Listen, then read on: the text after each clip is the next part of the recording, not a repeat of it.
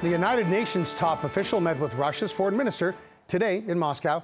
Secretary General Antonio Guterres acknowledging that they had different interpretations of what's actually happening in Ukraine, but the UN is committed to creating conditions for a peaceful solution. Guterres is also set to speak with Russian President Putin later today. He'll then head for Kyiv for discussions with Ukrainian President Zelensky on Thursday. And for the latest on the situation in Ukraine, I'm joined live by CTV's Omar Sachedina in Kyiv. Omar, we're seeing a lot of shuttle diplomacy happening. The United Nations, our foreign minister with Antony Blinken today.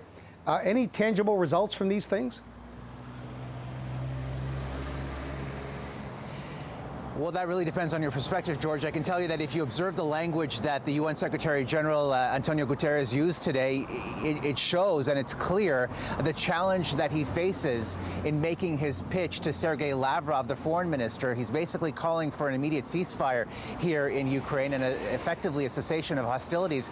But you've got to remember that Russia is a member of the P5, the Permanent Five, in the UN Security Council. So his challenge with this meeting that he has or had with Sergei Lavrov, the foreign minister, and will have with the Russian President Vladimir Putin today, is to be able to convince them somehow to try to back off while at the same time holding them accountable for their atrocities. And it is no easy task. You mentioned that after those meetings in Moscow, he will be making his way later in the week to meet with the Ukrainian President Volodymyr Zelensky.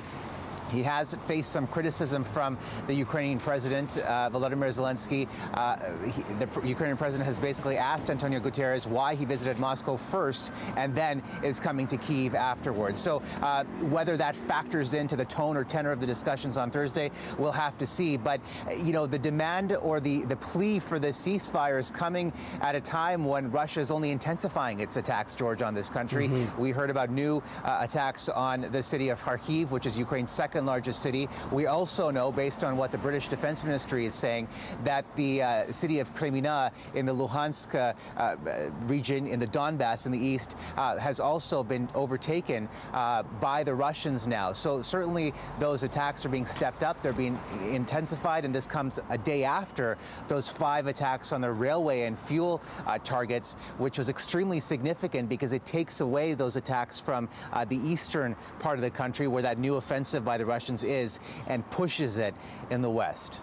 Can I just briefly, before I let you go, Omar, ask you about the extraction plans, the progress here in Mariupol? There are also reports, unconfirmed, that people there were being forced to dig mass graves in exchange for food. Just more terrible stories. Very terrible stories. And George, Mariupol has become the epicenter, you could say, of the civilian suffering in this country. It is an absolute disaster what is happening there. A lot of focus has been on that steel plant, the Azovstal steel plant. There was some talk of a humanitarian corridor being established. This is what the Russians had put forward yesterday.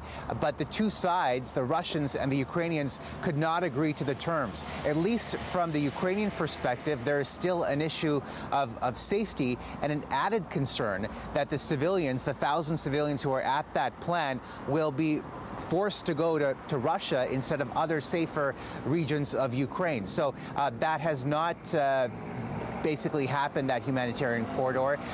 Those 1,000 civilians remain there. As for the 2,000 Ukrainian soldiers, there's no plan for them so far. They're defiantly holding on to that last stronghold at that steel plant, where tens of thousands of residents in Mariupol also are trapped. 2 months plus and the war drags on. Omar Sachedina, CTV News, live for us in Kyiv, Ukraine. Omar, thank you.